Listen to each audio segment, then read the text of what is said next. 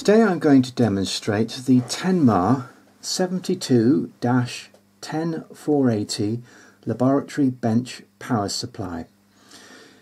Now this is available in the UK from CPC for just a few pennies over £50, including tax and delivery, which I think is something of a bargain.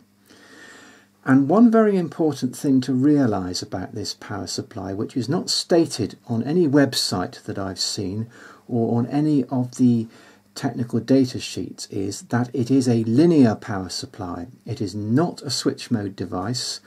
There's a big heavy transformer in the middle of it, and hence it is very suitable for supplying any loads which require a clean and reasonably noiseless power supply. The output voltage is variable up to 30 volts and up to 3 amps, and the on-off switch is a proper hard switch that isolates the mains supply to the device. There is a fan in the back of it that runs, which is fairly quiet, and it has 5 memories which are available on these buttons here to enable you to memorize particular setups and configurations. The upper display displays the voltage, and the lower display displays the current. To alter the displays, you press this button. First press enables you to change the voltage. We'll put this up to 12 volts. These left and right buttons enable you to select the significant digit. So we set it to 12 volts, we press again to set the current, and we'll increase that to half an amp. After a few seconds the figure stops flashing and the output is then fixed, and that's quite useful because it means that once you've set it, it can't be adjusted by mistake. You have to press the button first. That's quite a useful safety feature. The output terminals are not switched on until you press the on-off button there, which means you can adjust the settings without any output on the output terminals. And when you switch the power supply on, the output terminals are off by default. Now we'll test it with a little resistor, a little 25 watt resistor here.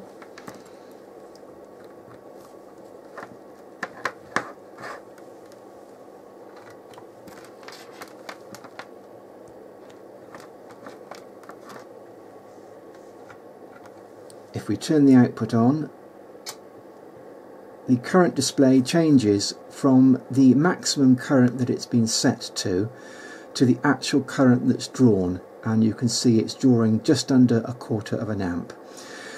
I've tested these displays with my digital multimeter, and it seems to be fairly accurate, very close indeed. So you can use them to actually measure the current.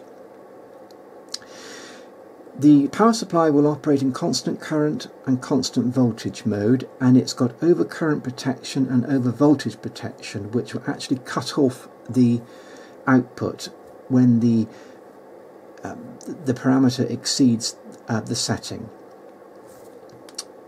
So let's imagine that this is a piece of equipment that we're wanting to test, and we don't want it to draw more than say 200 milliamps. So first of all, we set our maximum current to 200 milliamps, and then we wind the voltage back to a fairly low level, let's say 5 volts. Turn the power supply on, and at 5 volts it's drawing just over 100 milliamps. So we will slowly increase the voltage, and we'll increase it in 1/10 of a volt steps, and as you can see, the current is gradually increasing as we wind up the voltage, and once it gets to 200 milliamps the current won't increase anymore and the voltage won't go up. While the voltage goes up, but the current stays constant. And as we wind back, we can see it is around about 9.5 volts that it hits the set current.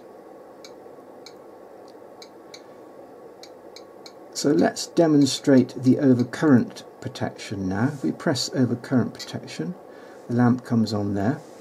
Now what will happen now as we increase the voltage is that the supply will actually be cut off when we exceed the set current, which is 200 milliamps.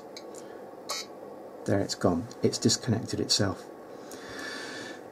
So there is a very brief demonstration of this power supply. It's a nicely finished unit. I've not really found any snags with it, and I think it makes a very useful addition to any experimenter's bench where you need a power supply that gives you variable voltage and provides good protection against overcurrent when you're experimenting with new circuits.